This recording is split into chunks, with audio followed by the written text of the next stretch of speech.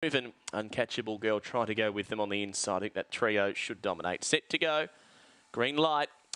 Away and racing, and Heartland Gus began okay, only fair away. Uncatchable Girl won the start, headed now by Urana Viri and Dottrell, and now Heartland Gus trying to wind up with Without Fear. Chuck Attack last of all. It's now Heartland Gus taking the lead. Without Fear's 2 lengths away, but Heartland Gus found the rail, sped clear and won that softly at the end. Heartland Gus by 2 3/4 to Without Fear.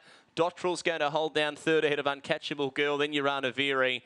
And the last one to clock in was Chuck Attack, and the run 17 and 16.